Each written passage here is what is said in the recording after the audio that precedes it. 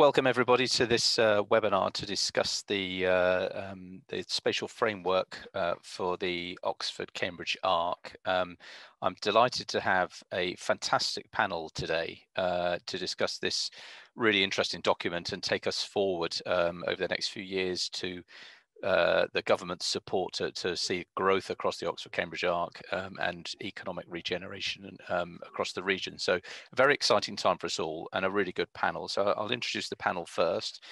We have Kris Krasnowski, who's the Portfolio Director for Oxford to Cambridge Arc Unit in the Ministry of Housing, Communities and Local Government. We have Robbie Owens, who's a partner of Pinsent Masons and Head of Infrastructure Planning and Government Affairs.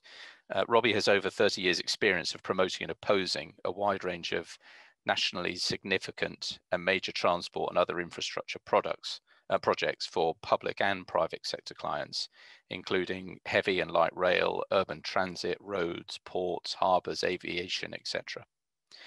We have Bev Hindle, who's the Executive Director of the Oxford-Cambridge Arc Leadership Group. Bev is the Executive Director of the Leadership Group, which represents the local authorities, LEPs and universities across the Arc. We will have Jackie Sadek, who's Chief Operating Officer of UK Regeneration. Jackie has a long and varied career in regeneration and public service, including time at London Docklands Development Corporation, Tesco's, CBRE, Kent Tameside, Park Royal Partnership, Bureau and more. And we have Rob Hopwood, a partner at Bidwell's. Rob is a planner and Bidwell's Arc lead, having tracked the progress of the Arc opportunity for more than 20 years. We will start with an introduction from Kris, and who's going to talk through some slides before we open to a panel discussion. We will be taking live questions from the audience as we progress through the webinar. And Kris, over to you for your slides. Thank you very much. Oh, sorry, please, everybody do answer the polls as they come up throughout the webinar as well. Kris, over to you. Brilliant. Thanks, Ian, and thanks everyone for dialing in today. I wanted to kind of touch on sort of three areas as part of the kind of spatial framework that we launched yesterday. The first, very much thinking about kind of why we're doing what we're doing and what the opportunity is for us. Secondly, I'll touch on some of the principles that are going to drive how we think about the spatial framework and what we develop over the coming sort of 2 years. Thirdly, I'll touch on our kind of approach to engagement and how you, others across the Arc can really contribute to this and the kind of timeline that we're working to. And I just wanted to kind of finish with some final thoughts on just why I think this is such a great opportunity and a really important milestone in kind of what comes next. So if I go to the first slide, please. So yesterday, I hope, and sort of given how many people are here today, I'm sure people have seen the sort of spatial framework that we launched, that was launched by Chris Pincher, the Housing Minister. And for us, this is a kind of really sort of key moment in kind of where we take the Arc on its journey in the future. And there's been lots of conversation about this, you know, not least since 1995, as Rob has been following since then, but also more recently through the NIC work and kind of different ways in which government has responded to some of that, and how kind of local businesses and local partners have engaged in the conversation. But yesterday marked the moment for us to take that next step and to really start to focus on what we can achieve in the Arc, both today in the UK, but also kind of how we can compete internationally and globally. And it's our ambition to make sure that the Arc competes as one of those premier innovation and growth corridors globally as part of UK PLC. So for us, it's a massively important moment. That the paper we launched yesterday is really an opportunity for us to work with communities and local partners to develop a plan that will kind of make the area a brilliant place to live, work and travel in, support lasting improvements to the environment with a really strong focus on how we think about green infrastructure, biodiversity, natural capital, alongside the importance of the economy. And we see both of these pillars as being essential to interacting to kind of make this the place that we want it to be in the future. And then finally, we also want to kind of do this in a different way. So for many of you who would have seen previous reforms that we've done around the planning system and also over the past sort of 20 years, years. What we really want to kind of bring to bear here is something that is not just open and transparent, but also digital, to enable us to kind of reach into communities and groups that are perhaps outside of the system for engaging in kind of shaping the future of a place. And so we're really keen to make sure that we maximize that. And most importantly, for us, this is about transformation. We have what is one of the most innovative, successful kind of economies in the UK on our doorstep, and we're not really kind of maximising its opportunities. So we really want to think about not just how we kind of support sectors to grow in a kind of really positive way, but also the way in which we engage and help them to kind of and support them to grow is a really important part for us. So this project in government is seen as one of the top priorities of the Prime Minister, and also will be one of the ways in which we can demonstrate a different way of working between government and place, and we're keen to make that happen. So the next slide kind of really just touches on some of the kind of principles that are in the report that we launched yesterday, and I think these are important because what they do is guide kind of how we take the next steps on this journey for the next 2 years, and how we kind of interact as a group of colleagues and friends to kind of shape what comes next. The first and most important is that we really want this to be collaborative. So we want to reach out to a whole range of people and take everybody's views and give you an opportunity to kind of help us shape kind of what we think is a truly sort of great place, and a place that will be hugely successful in the years to come.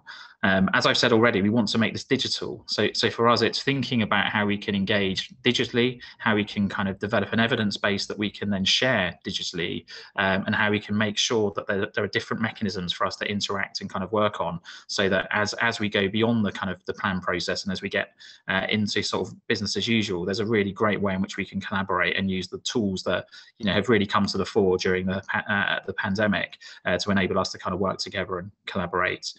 It's important that this is also adaptable, both in terms of acknowledging that we're in a huge period of change, and there are lots of things that will happen over the coming weeks and months and years that we're not kind of fully abreast of, and we'll need to be able to kind of adapt to kind of fit with those. But also that any plan that is steadfast in what it will achieve in 30 years' time is not going to be a plan that's fit for purpose. So it's important that we build in the kind of the capability as part of the DNA of the plan, so that it can adapt to kind of changing circumstances, changing needs, the changing employment landscape as we go forward.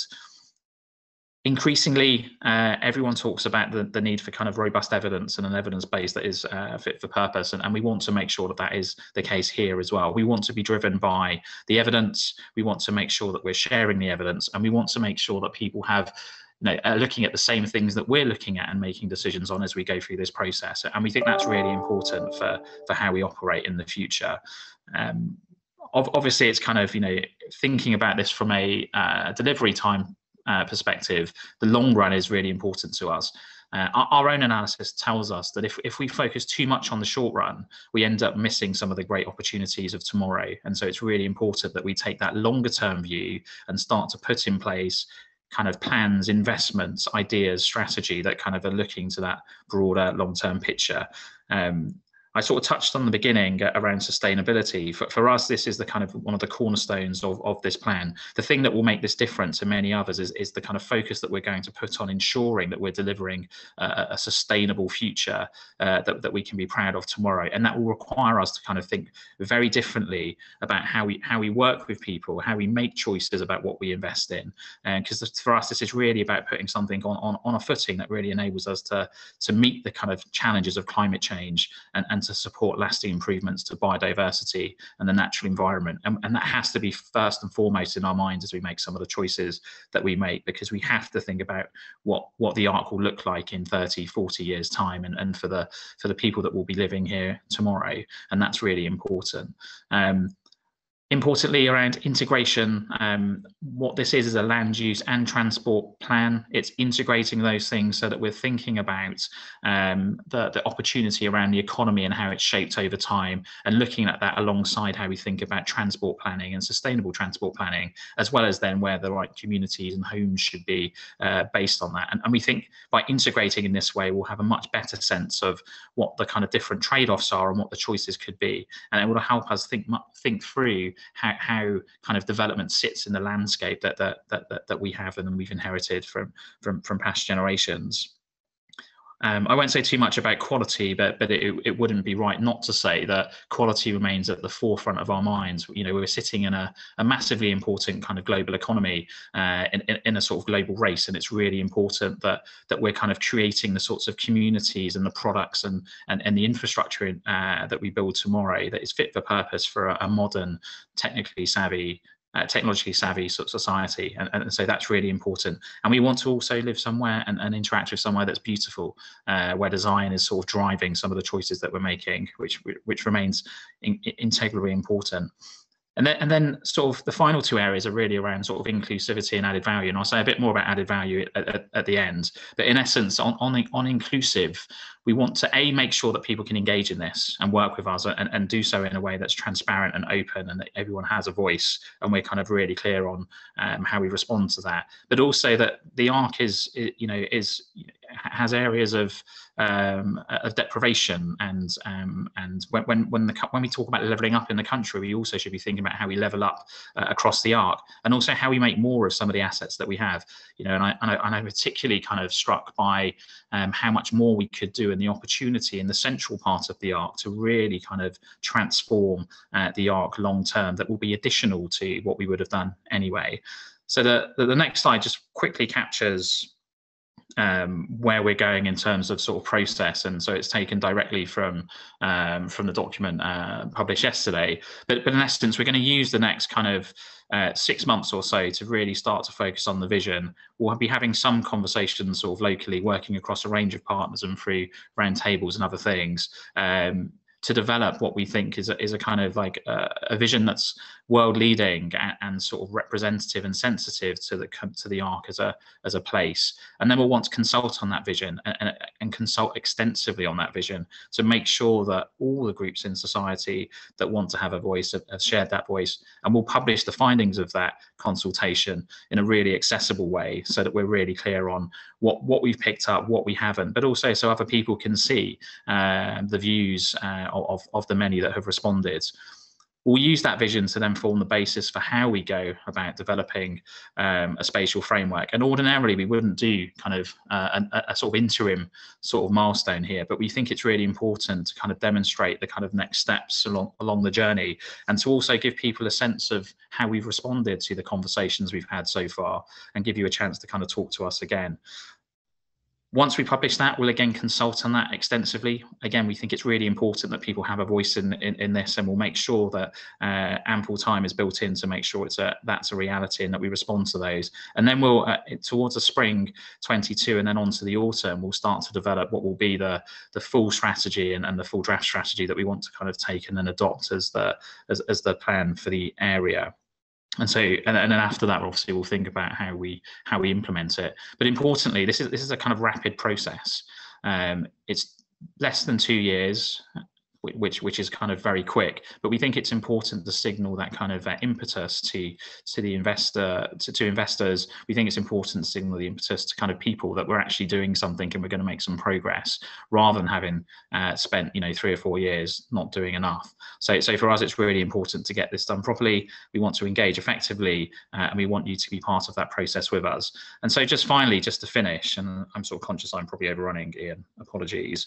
The final slide just captures kind of some of the things that I think make this different, make it different for us, but also make it different for you and the people of the Arc. Firstly, we will be pioneering and prioritizing the Green Arc as we go forward, and I've said a bit about that already, so I won't stress that too much more. The second element that we really want to focus on is kind of how we think about economic growth and the patterns of that growth, both in terms of scale, their trajectory, but also the sectoral trends that will come forward. And then how we express those spatially, I think, is really important. And it's something the planning system perhaps doesn't do as well as it might, and something we want to really sort of pioneer here.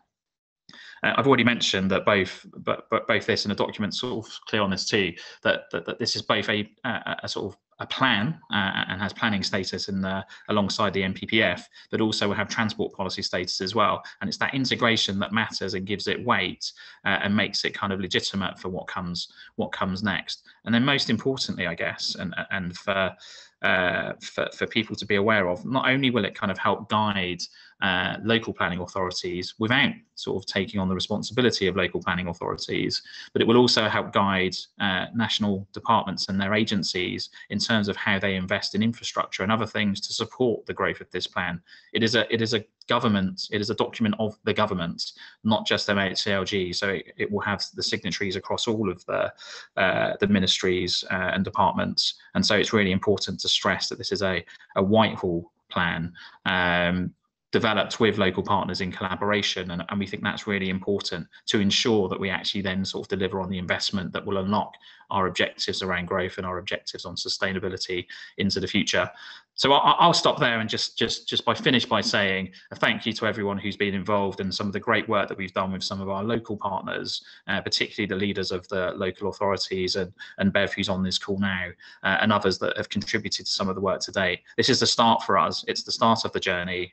We want to take our next steps with you and work collaboratively over the coming 2 years to deliver what we hope is the pinnacle of plan making at a regional level in this country, and sets a kind of framework for what can happen next for the growth of the Arc. Thanks, Ian. Thank you, Kris. That was really interesting. Thank you very much indeed for that presentation. That's fantastic to hear such good content in there. Just as a point of note, we will be sharing results of the polls as we go through, and I believe we're sharing one now of the first poll.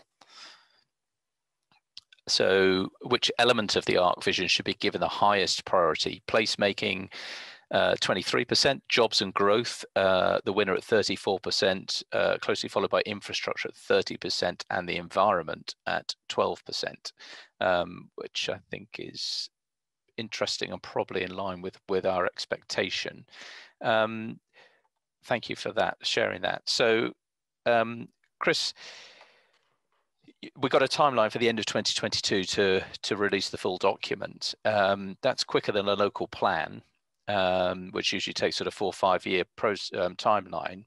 This is going to cover 23 authorities. And is this feasible? And what do you need? What resources are required outside your team, your current team in Whitehall, to deliver this? Yeah, so it is very much quicker, but I think the pace recognises the appetite in Whitehall to make progress on this and make good on some of the promises that ministers have made in the past. So I think it's important to stress that. I think in terms of the work that we're doing and the work that we do, I think we've got a specialist team that we've built up to kind of lead some of this work. We've got multiple departments that will be contributing to the work that we do at the sort of national level. And then, of course, we're working really closely with kind of colleagues in local government and the local planning authorities to help us kind of make sure that we're asking the right questions, which understand what's happening at a local level through the local plan process. And then we've got in place a kind of a way of collaborating through that. So that it's not just the kind of team of government sort of leads, but actually there's a whole ecosystem of people that can contribute to this and will contribute over time. So I think we have a really robust kind of model for how we develop this. It's exciting, and look, the current planning process takes too long, and I think is it fit for purpose in the 21st century? Probably not.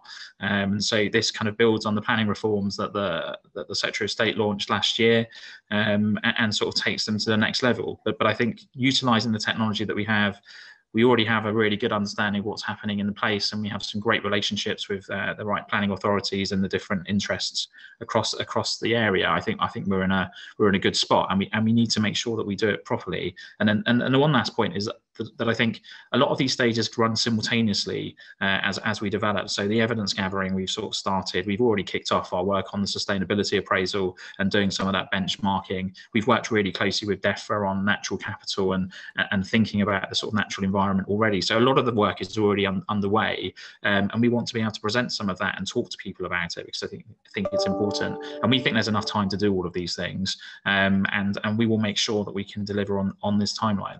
That's the promise we've made to ministers, and we think it's what people locally in the real world actually want. They want to see progress now, not tomorrow. Sure. Okay, that's really interesting. Thank you.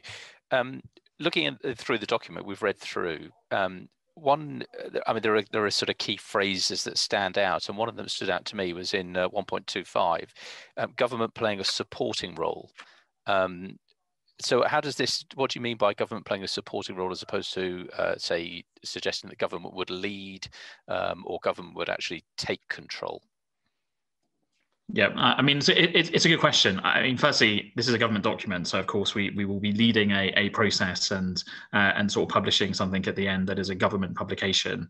When we say supporting, I guess what we're talking about is how do we sort of make sure that we're not running away on our own, but kind of taking kind of everyone with us. And so we want to make sure that we're giving people the opportunity to contribute and support us. And we see it as a collaboration. We don't see this as it just being a government top-down sort of position. This is very much kind of how do we create the right architecture and interact with the right people to make sure that this is something that belongs to all of us. And I think that's kind of what I guess we'd say. Of course, the document's also written in a way that it leaves a lot of unanswered questions intentionally, because we haven't come up with all of the answers, and we want to do that in a way that engages with people so that they too can give their view, and we can kind of debate kind of the right approaches and the different ways in which we can deliver and do things. And we think that's important, because if we come to the table with everything set up, all our ducks in a row, and we just implement them one by one, that's not really a dialogue, it's not really conversation, and it's definitely not collaboration. So we think it's really important that is understood. And I should also say, just for the record, I probably won't know all the different kind of paragraphs line by line, so yeah, I apologize. Yeah, no, that's fair enough. And Bev, picking up on that collaboration point, Bev, the local leaders, you're representing the local authorities, LEPs, etc. So there's a vast number of people that you're representing across the Arc. Are they committed to this? Are they willing to collaborate? Do they feel that it's taking power away from them that they should retain? What's the feeling amongst the people you represent?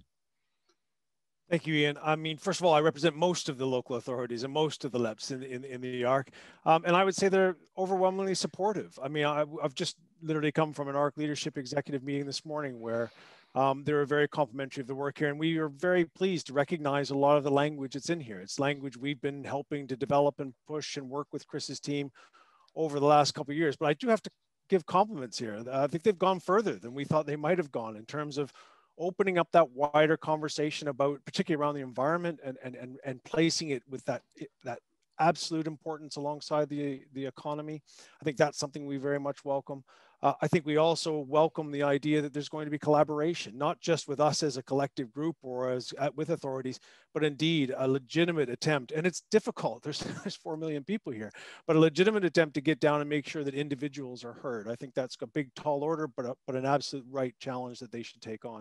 I guess the last thing I'd say, Ian, it would be wrong for me to say, sure, there's some concerns or there's some cautiousness because this is new, this is different. Change is not always welcomed by all of the constituents that I represent. They'll want to make sure that their local plans still have the place to be able to provide local input. But I think we've got to be honest with ourselves. We were calling for it, most of us, for the fact that there was a big gap between local plans and national policy. And here's a perfect opportunity for us as a local system to help influence national policy. That's an unusual situation. This isn't just standard consultee stuff. We don't want to miss the opportunity to shape that. So I think we welcome it. I think like you and like most of the people in this audience, we're curious about some of the things and how they'll develop, but Kris has acknowledged those are things that they haven't predetermined, and they're giving us the opportunity to help shape. And I don't think we could ask for any more at this particular point. Yeah, it seems to be very much a new approach to planning, certainly on a major scale, which is really, really good to see. Robbie, from a technical point of view, how do you think the plan's going to be administered, and what are the challenges legally for this going through? Well, Ian, good afternoon, everybody. I think that this is an enormously refreshing document. It really brings the issues to life. It doesn't read like a normal Whitehall document, I have to say.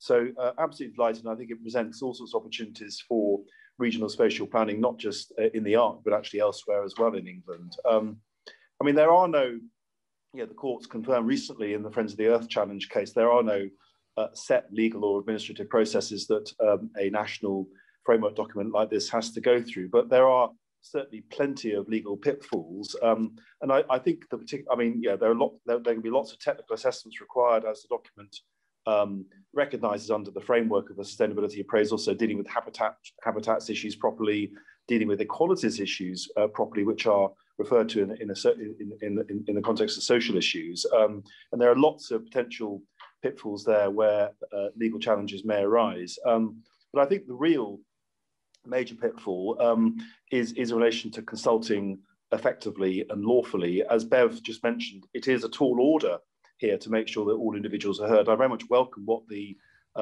policy paper is saying about this, but let's face it, the government is not used to and is not set up, central government that is, to consulting on such a wide-ranging set of issues across such a wide area as the Arc. I don't believe it's ever been done before by central government, and therefore it's a huge challenge for Kris and his team to set themselves up and resource themselves and have the focus within government to actually do that properly, because there's all sorts of stuff from the courts the last few years in terms of how you do consult properly, and it's a long process. It's not an event, and therefore there are big pitfalls there, which I think could be overcome. But certainly with clear thought and resourcing and clear prioritisation within Whitehall for a sustained period of time. So there are no set rules, but the courts have been clear: if you consult, you've got to do it properly. You've got to consult at the right time with the right information. You've got to then conscientiously consider what people are saying back to you, and it's different to engagement. But yeah, there is a challenge for government. It's not set up to do this sort of thing. It is a new way of working, as we've been talking about, and I think that the risks will, I'm sure Kris and his team have been thinking those through, and you can see some of them being given some treatment already in the policy paper, but there's much more to be done on that. Sure. Okay, Kris, is there anything before I come to Jackie? Is there anything you want to respond to on those points raised by Robbie? No, I think Robbie kind of said it out really well. I think we're conscious of the need to do this properly, and we're kind of gearing ourselves up to do that. We have a range of people that can help us from a sort of legal perspective, and obviously have our own sort of teams, as well as being able to draw on others who can help us. In essence, we need to do this properly. We have lots of experience, not of this type of thing, but obviously of kind of major schemes and infrastructure schemes that we can draw on. But this is going into new territory for us.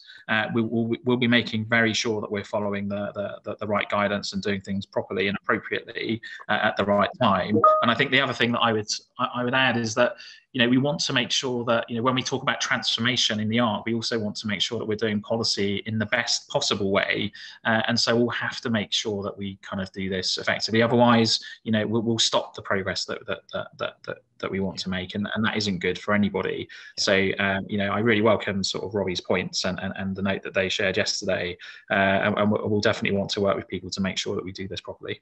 Okay, thank you. Jackie, just turning to you from a regeneration point of view, how do you think we can use the spatial framework as a platform for local economic recovery and growth? Well, I think it does give us a fantastic platform. I'm going to nick the comments that Rachel Dickey of Grosvenor made yesterday in very luminous comments, where she puts a focus for development in the Arc must be on building trust with local people. The risk with regional strategies is that they leave individual communities without a voice. That needs to be addressed head on in these plans through a positive approach to engagement that aligns regional ambitions with priorities for individual communities, whether that's new homes, the regeneration of high streets, or a reimagining of our towns and cities. Now, I wish I'd said that. Notwithstanding everything that Kris and Robbie have just said, and thank God they're getting, keeping us right technically and in terms of process. If we don't begin now to work with local communities on the ground in this, then we are going to lose the moment. We really don't have the time. Now, my company, as you know, owns a large site in Biggleswade, a market town in central Bedfordshire. And we are looking forward to bring forward a new settlement, a new garden community there. We're working very closely with the Mayor of Biggleswade and with the leader of Central Bedfordshire. We can't wait 2.5 years for this plan to be in place. We have to forge a local economic recovery plan for Biggleswade now. And we need that to be quite ambitious. And if we can steady the ship and get Biggleswade to recover, then it can then take its place in the wider firmament of the Arc. But actually, we have got a post-COVID situation here and a dirty Great Recession, and we are going to have to work together to grow ourselves out of poverty and unemployment. And I think that has to be a start. We have made a start in Biggleswade. You may know we actually Robbie's firm acted for us on it. We have a housing infrastructure fund grant of 70 million to cover, well, somebody noticed there wasn't any power in Biggleswade at all. So, you know, we've got these fantastic plans for the Oxford-Cambridge Arc, and actually we've got a real problem with utilities. And I know that's been touched on quite extensively. Somebody noticed we hadn't got any power. So we've now done this work on the HIF to bring forward and future-proof, really, East Bedfordshire, so that it's got the power to go forwards. Now, that's a good case study, a good practice there that we can share with other towns and cities throughout the Arc. And I put on offer now, a genuine offer of all the work that we've done in Biggleswade. I'm happy to share with whoever. There should be a local economic plan for Biggleswade, there should be one for Bedford, there should be one for Milton Keynes, there should be one, and we should be harnessing all the energy locally in order to start to work bottom up. And I think if we can do that and marry that up with a top-down construct, which is taking the Arc out onto a global market platform, then I think we may be really onto a winner. But I would ask you, you know, we've been 5 years waiting to get here. I don't want to whinge. You know, we've got here and it's a spatial framework. It's good enough, you know, it's a good enough platform. Keep us right technically and on the process, Kris, Robbie and others, right? But let us get on and start delivering, please. Sure. Okay, that's great stuff, and some real passion in there as well, Jackie. I can tell you that it's a lot of experience has got into to coming up with that answer. Thank you. I might be old, but I tell you this: every scrap of what I've done, I'm bringing to bear to help Biggleswade to recover now. You know, it's town centre regeneration, it's new settlements, it's a biodiversity strategy, it's an alternative transport strategy, it's everything. Chucking the kitchen sink at it, Ian. Yeah, absolutely, and yeah, the government have got the High Street Task Force, and it's it's bringing that in to make sure we regenerate our town centres as well. So I agree, it's a really wide picture we're looking at. Touching on one of those elements, then we've talked about utilities and leading to infrastructure, because a large part of the proposal has been, and we've got the results up now actually. So this is what would be the best way for the spatial framework to encourage economic growth and prosperity. So really picking up on your point there, Jackie, 12% is for tax breaks. 2% is appointment of a business champion. The winner is infrastructure at 48%, and an investment channel for local government strategies 14%, and the R&D roadmap 4%. So, and there's one underneath. But the winner is clearly infrastructure there. The Arc Investment Fund, sorry, is the last one at 20%. So picking up on the infrastructure, Robbie, I'm going to come to you on this with your experience. How do we need more teeth in the Arc to pay for the infrastructure to really lead this? How do you feel the infrastructure's and one for Kris as well? How are we going to fund that, and what's the delivery on that? How are we going to weave the delivery of the infrastructure into business and housing growth? Shall I go first, Ian? Yes, please do. Yeah. I mean, as Kris has explained, this will, the spatial framework will provide a sort of blueprint for government investment across Whitehall and its agencies. So, including, for example, clearly Department for Transport. I think the spatial framework will be extremely helpful when it comes to the nitty-gritty, the coalface of trying to get consent for these major schemes like East West Rail. So take East West Rail central section to Cambridge. That will go through the development consent order process. The work is underway for that.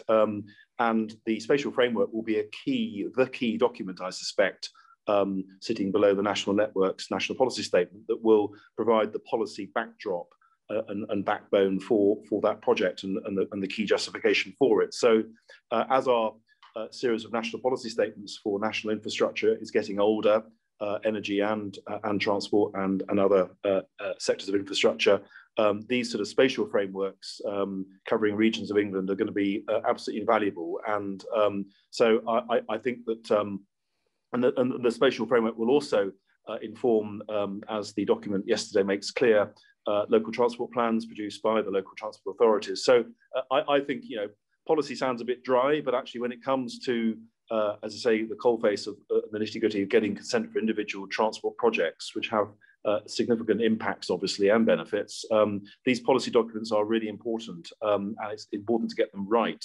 at this stage. And I think, you know, the collaboration that this document from yesterday is signalling, and the work to be done in the next 2.5 years over 3 stages of consultation, it's going to be hard work to keep that pace up, I think, will really help, I think, to take the sting out of these major projects when it comes to the actual consenting process. And hopefully a lot of the issues they give rise to will already have been, if not resolved, certainly discussed and be on the way to resolution through the policy process. So I think it'll really help our day job of getting consent for these infrastructure schemes. Sure. Okay. Kris, thanks. Yeah, no, I mean, Robbie touched on it really well, and so kind of thanks, Robbie, for answering the question for me. But in essence, it also helps us kind of plan for the longer term as to how we prioritise, because there'll be choices in all of this. And you know, I think there's a question from Edward in the chat bar that, you know, this will have to have a kind of some say over kind of where the future kind of road connectivity and sort of rail connectivity will be for the long term, and therefore we'll need to kind of, you know, weigh those up in the context of what we think the contribution that it can make to growth, but also the kind of impact that it can have on the environment. And we'll need to look at those elements as we go through this process.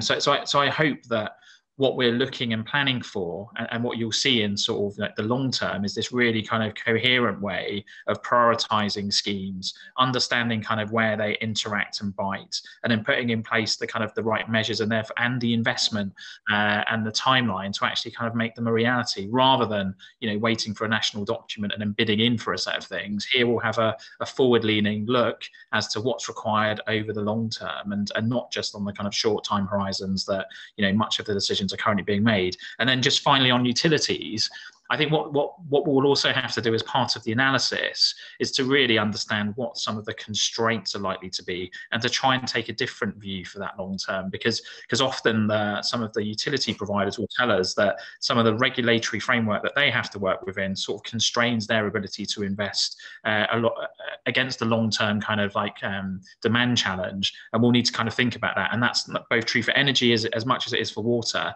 and everyone knows the kind of some of the challenges that we have currently in Cambridgeshire around water, and I think what this document will both signal to, but also help us achieve, is a kind of plan for how we overcome some of those challenges and think about the solutions at the right time to make sure that we have a way that can kind of build sensitively to the environment, and I think that's really important. So I'm confident this is us moving into a different direction. This is very different for UK government, and I hope people recognise that in what we've produced.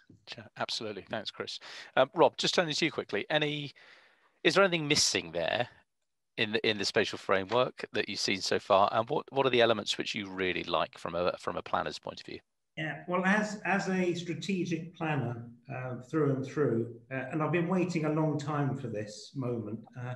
And yesterday, when the document appeared, I read it upside down, inside out, and thought, this is a really well-written document. So I've got to congratulate Kris and his colleagues, because it does make a lot of sense, and it's actually very clear and succinct for a planning document, which is great. It's not overly abbreviated with using lots of jargon either. But yeah, I can't find much wrong with it. I mean, the questions you asked earlier, Ian, the 3 questions, they were mine anyway from yesterday. And I think Kris has answered them really well. Of course, we're early stages, and this is about the process, and it's an introduction to the process. I mean, I always think of the 4 Ps. Process, we've got a tick. Plan, that's the vision, and that's coming in the next few months, and we're very looking forward to that.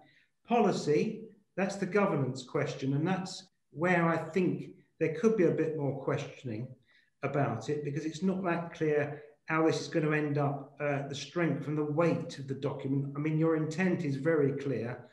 Ranking it with the NPPF, you know, some of our guests might think, well, I can't use the word Bible because that would be disrespectful, but actually it is our Bible. And if it's going to rank with that, that's fantastic. And my last P, of course, is performance.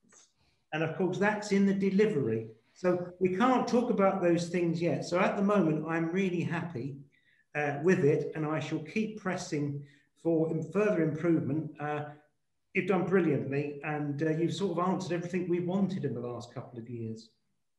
Well, that's fantastic to hear. Thanks. That's a resounding thumbs up. So that's great news. I'm just going to come to a couple of audience questions, and we've had one about from Edward about local authorities and local plans.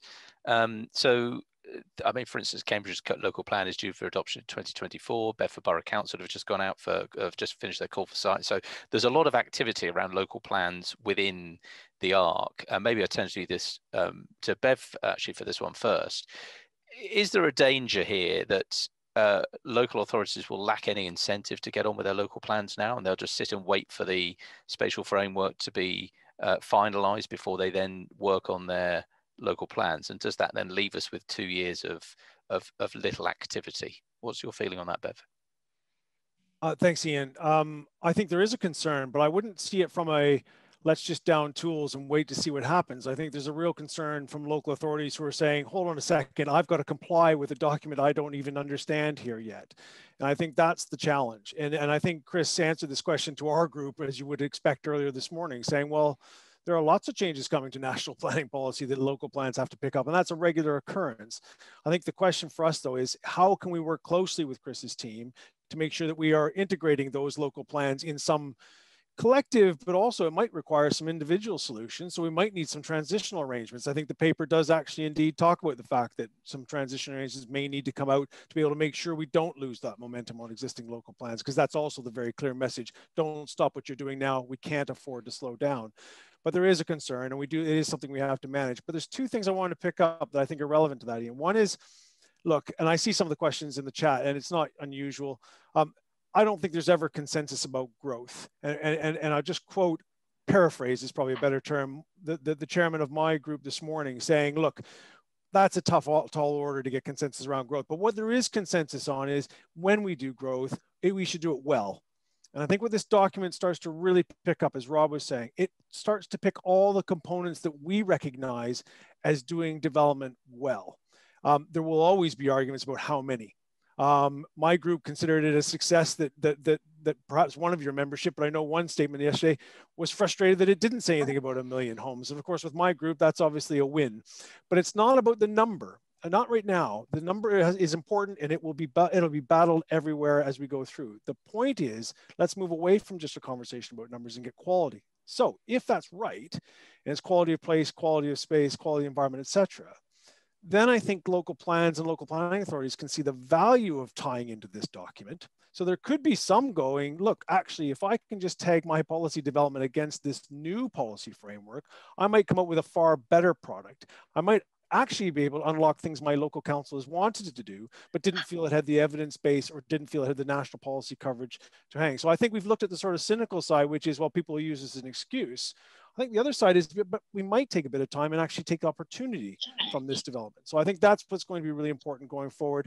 I'm absolutely certain there'll be local planning authorities being very mindful of how this impacts their local plans, as they should, but contributing to it, helping to shape it. We've set up collaboration forums to work closely with Kris's team. We should be able to manage that as best we possibly can, like any national policy change that ultimately impacts local plans going forward. Thanks, Ian. Excellent. Thanks, Bev. Kris, is there anything you want to add on that? No, just that what we've tried to do is build in a sort of as much process into us publishing different elements of the work at different stages, so that people can see the journey that we're going on, and so that's important, because as you're developing whatever plan you're doing at whatever level, it's really important that you're looking at the evidence that is coming around you and how it interacts with you. So I think for us, making this kind of really open and doing it in that way, I think we'd also like to make sure that we're I guess an offer to kind of local planning authorities through the process is that we want to make really clear that the evidence that we have and the evidence that we develop is fit for purpose for us, but also fit for purpose for you. And so it's really important that you interact with us, we talk about some of the needs, and then we create an evidence base that is across the ARC that everyone can utilise, so that we don't have to go out and commission the same things over and over again. So we think there's some possibility there, and then just that, you know, each kind of place will be at a different stage in its plan making process, and we're really clear that we need to carry on, because, you know, there are some massive challenges that we have to overcome around housing affordability. We're not kind of preparing and planning for growth effectively today, let alone kind of what we'll be doing tomorrow. So we need to make sure that we're doing some of this work, and so we'll have kind of individual conversations with planning authorities to understand where they are in the timeline, and also give them whatever support's necessary to make sure that we're not slipping back and waiting for this to be complete. And then finally, the pace that we're going on is so that we can get it done, and therefore it will exist, and people will then have to kind of take it into account as they go forward. And to Rob's point, you know, it sitting alongside the MPPF actually does give it quite considerable weight strategically, and I think it adds so much value, not just in terms of infrastructure projects that you bring forward, but it gives more kind of context around the regional kind of growth that will come forward, and the kind of challenges and constraints to that growth, that people can plan into their plans that will make them better plans, irrespective. And I think that's also important to kind of stress. So I think this improves the whole process over time, but there will be some kind of challenges in the short term because we haven't published something yet formally, but that's what we're working towards, and that's why we're going to collaborate in the way that we've discussed. Sure. Okay. I'm just going to touch on something slightly different here. Actually, that this is perfect timing. The poll of the latest results are out. What should the key outcome for the Arc Spatial Framework be? That it delivers sustainable economic growth across the area, 34%, creates a brilliant place to live, work and travel in, 47%, and 19% voting for delivering lasting improvements to the environment, green infrastructure and biodiversity. So that's quite interesting, because environment came lowest of the first poll as well. Yet creating a good place to live in terms of sustainability has to have an environmental impact in there as well.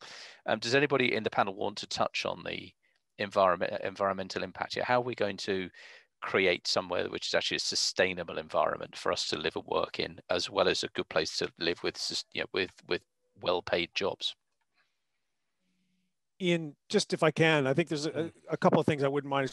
I mean, I don't know. You never know with these polls if it's a dynamic of the audience, if it's a dynamic of our time. Look, recovery is foremost in our attention. The government's been very clear. This is an economically led significant region. So those have got to be at the forefront of the conversation. I think what we're trying to balance out here is, and I think the polls are interesting, but I don't think it has to be binary. I think that's the part the poll doesn't pick up, is why can't you have a good economy and a good environment? And I think what the paper did yesterday, look, it's talking about identifying places for growth, but it's also talking about identifying places for nature and for environment. That's a different language than we've heard before.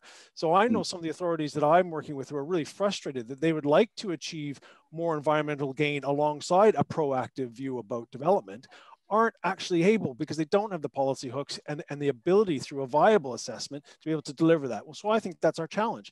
How can we have our cake and eat it too? And I think that's a reasonable aspiration. So I don't think these are binary decisions at all. I think the environment needs to also be believed. I think that's the other thing that I think Kris's paper starts off yesterday.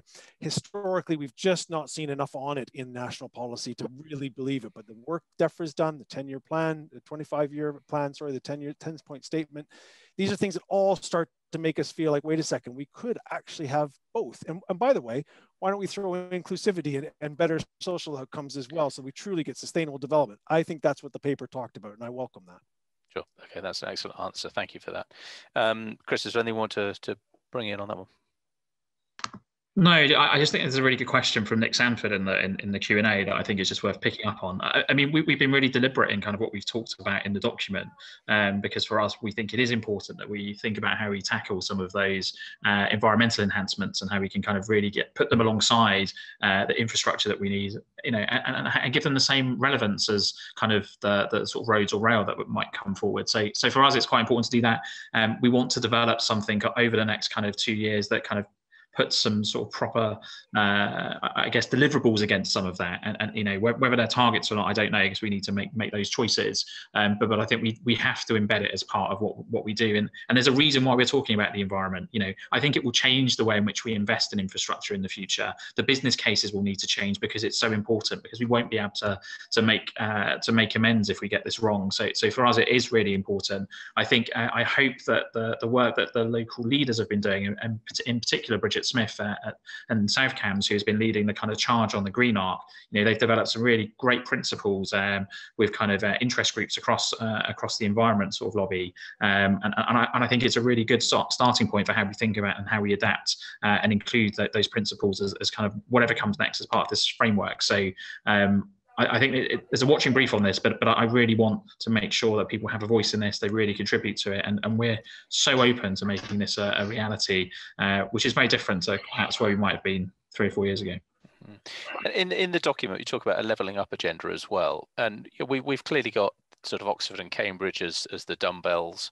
They're very, very successful already. They've been in the news over the last year, clearly because of COVID and the life sciences, etc. So they're really successful. Milton Keynes sits in the middle and is the fastest growing city in the UK. What about the other places? How are we going to level up the Bedfords, Northampton, Corby, Luton, etc.? How are we going to bring business and employment, sustainable employment, into those centres? So I think, you know, I mean, it's perfectly kind of placed to kind of do really well, and yet it hasn't quite done as well as we might have done. So there are some areas that have just been left behind, and some of that's because of the connectivity challenges. You can't kind of live and work in the Arc and not notice the difficulty in doing east to west connectivity. You know, the fact that it can take up to 45 minutes to get from Milton Keynes to Cranfield is madness, and that's a kind of a big sort of higher education institution. So that can't make sense. So we need to do some more about how we connect up better, not necessarily all the way from east to west, but actually in some of those urban centres, how do you connect to the kind of the rural hinterlands around them? And then what are the policies that we can produce that better connect businesses and the opportunities that spin out of the sort of the space constrained areas around Oxford and Cambridge, and sort of better connect those to kind of a parts of the Arc? And there's some really good examples of that happening, but we need to do more of that. And so we think by focusing on that central area in the kind of coming years, that we can really start to invest in sort of transforming some of those places, and also putting in the right ecosystems so that they can benefit from the R&D, the innovation, the jobs that are coming, and the jobs that will come once the economy's back on the uptick. So there's more for us to do, but we think the central areas is the area where there's the most short-term gains that could be made, and that's where we need to focus lots of our effort. Sure. Okay. Just on a slightly sort of stepping back in a wider picture, there are some who are going to say, and this is a really good question raised by Roger in the Q&A. Is the Arc's already successful? Why do we need to focus more investment on the Arc as opposed to other regions in the UK? Jackie, maybe that's one that you should, if you can take that first. The Arc is successful, right? But you can't create a knowledge-based cluster in generations. And we have one here, okay? So this is not an either or. If we end up pitting the Arc against the Northern Powerhouse or against the Midlands Engine, then we will fail completely. This is a UK-wide proposition. The Arc underpins the national recovery, right? And if we end up getting into the kind of tit for tat, why the Arc, why not Manchester, why not Liverpool, then we will be doomed. We really will fail. So please, we've got a knowledge-based corridor here. We've got a knowledge-based cluster here. The best ever chance of getting, as per the usual, the previous question, getting the likes of Bedford regenerated is through this Arc. So please, let's not turn our back on what is a golden goose. It's taken us a long time to build this up, a millennium to build this up, and we have it here, and it's a global product. So please, let's not go for an either-or situation. The other danger I think we have is getting swamped into some sort of vortex about how this spatial framework represents a resurrection in regional planning. If the planning anoraks get hold of all of this and start endlessly debating all of that, we are doomed.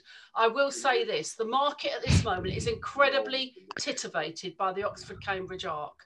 The market loves us, right? But it's taken us 5 years to get to here. We've got to get going. We've got to get going. There will be corridor fatigue. I am a renegade, as you said earlier on, for the Thames Gateway. I know how the market goes off these concepts. If they don't get populated quickly, we've got to get on and populate this and make it real. Okay, excellent. Thank you, Jackie. One question to all of you, last one, but we're going to, then I'll ask you to just to have some wrap-up comments. We estimate there's about 5 billion of global capital chasing UK life sciences at the moment, but they're lacking an opportunity to invest. Are we going quickly enough with the delivery of the ARC?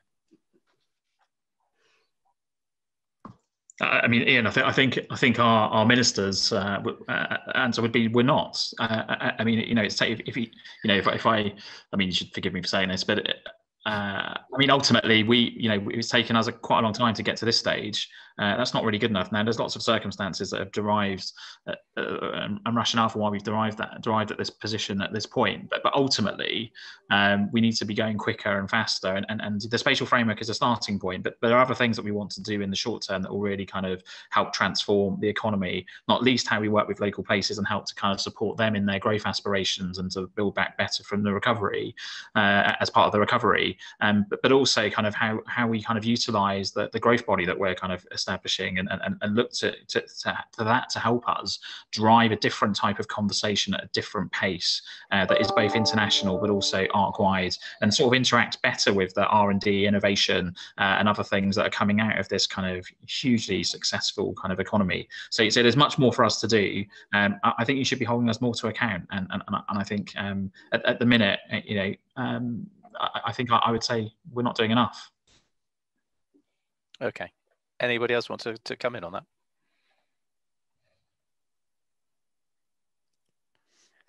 Just quickly, and I think it's too simple a statement to say we're not going fast enough. I think we generally know we need to do this more, and we've been at this a long time, as Jackie said. I think what I'm really astounded by, though, is when we put our mind to it, somehow bizarrely, we can do things quite quickly. So when we have an emergency like a pandemic, we can suddenly actually develop a vaccine and produce it here in a very fast amount of time. And guess what? We can distribute it faster than anywhere else on the planet. So I'm not suggesting we have to have a pandemic to always get a bit of a fire behind us, but we should create the circumstances. Why couldn't the framework or setting policies do that? That say pace is important part of what we're doing here and how we resource ourselves going forward.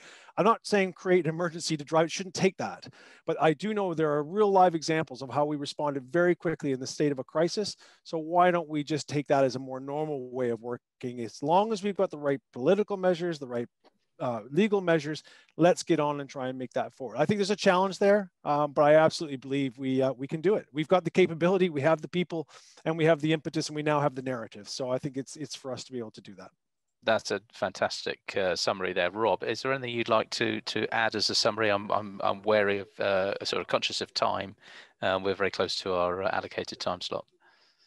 I'll just say that obviously I've picked up, particularly on this levelling up respect in the document, and I think there's a case that the universities group, which Bev is linked to and Kris will know, they could actually help sprinkle their magic dust with the help of Oxford and Cambridge to actually spread the joy a bit in commercialising R&D, looking at these other towns in the centre of the ARC.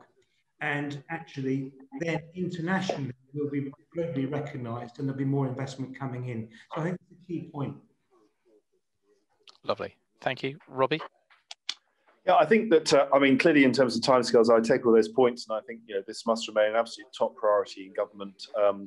Leadership is vital. We haven't really talked about the growth body, but I think that's a very significant development too. And I think in terms of delivery, clearly effective delivery structures are going to be important, and Kris's team are looking at up to 4 new development corporations. I think from my perspective and my background, I think the devil really will be in the detail, as I was saying earlier, in terms of firstly, there are going to be lots of choices in terms of how consultation is undertaken and making sure that all concerned are consulted and engaged with, and that's a complex area. And secondly, in terms of all those technical assessments, environment, habitats, equalities, all sorts of issues there in terms of scoping and methodology, where there are lots of possibilities of getting it wrong, and then getting into trouble legally in courts and stuff, which clearly we don't want to happen, given the need to get this up and over with by within the next 2 years or so. So lots of stuff there in terms of the detail, which will need to be thought through.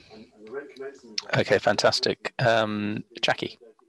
Well, having ranted and raved a bit, and forgive me for that, I want to compliment Kris on having pulled together what is a very fine document and what obviously works across departmental, right across Whitehall. I know how hard that is. It's a stonking achievement, so well done. And if you can continue to keep all the departments' feet to the fire, that will be fantastic, really fantastic. But I also want to congratulate Bidwells. You've done the same job with the market. You've corralled us all to start speaking with one voice, and that is fantastic. Yep. The EG yesterday ran with a headline, "New Arc Framework will supercharge UK's economic output." I think we need to start populating that. The market's ready to do it. It won't be ready forever, as I say, but if we can get in tow in the next 2 years, I really do think we could deliver something very fine here. Okay, that's fantastic, and thank you for the compliments there, Jackie. I appreciate that. Kris, I'll turn to you for the last roundup. Maybe just touch quickly on the Arc Growth Body as well, the board, who's going to be on that Arc Growth Body as you do your summary.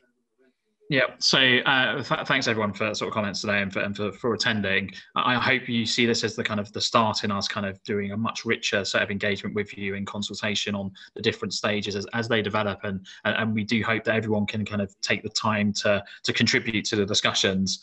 In terms of the Arc Growth Body, there'll be more coming in the not too distant future, but I think probably around the summertime we'll say a bit more detail. But what we really want to make sure is that body has the kind of the right leadership. I think we will talk about some sort of chair that has the kind of gravitas to fly over to Beijing and have the conversations that we may need, and to do that global kind of engagement, as well as kind of corralling us and holding kind of the Whitehall kind of feet to the fire to make sure we're making the right investments that kind of really make this place grow. But it will also need to kind of have contributions from local kind of politicians and leaders to make sure that we're still connected to the place in a way that is kind of meaningful and worthwhile. And it will kind of draw on a lot of the talent that's already in the area. And I think it would be unfair for us not to appoint somebody who is from the area and has lived in the area and contribute to the area's economy, because I think that's also important. And then just to finish, just a kind of thanks to Bidwells for hosting for today, and also my team, who have done like an excellent job in bringing forwards what I think is genuinely a different sort of paper from Whitehall. It's actually quite a good read. Quite a few people have told me it's actually quite interesting and not written in the way that you would normally expect. And I hope that people kind of come with us on this journey. This is a different approach. It only works if everyone contributes, and we have to contribute in the right way, in an open and transparent way. And we'll say if things aren't working for us, and there are different ways of doing things, but we want to do this collaboratively. And please join us. This is as much for you as it is for us. Sure. Thank you, Kris. That's excellent. I'd like to round up by saying, firstly, thank you very much indeed to all the audience for attending and being very, very engaged. We've had some really interesting questions, a lot of questions that we could have spent another couple of hours discussing. Time has passed us by. We will get round to answering those questions after the webinar is finished. So thank you very much to the audience. I agree with the comments on the document. I think it's a really interesting document. It's very different to what we've seen before and makes it for a very exciting future for us. So we really look forward to engaging with you and working on that as well. And lastly, thank you very much indeed to the panel. You've been excellent today. Some really interesting comments you've all given. Jackie, Bev, Robbie, Rob, and of course, Kris, thank you very much indeed for today, for your time and expertise. It's been gratefully received by us all. Thank you very much.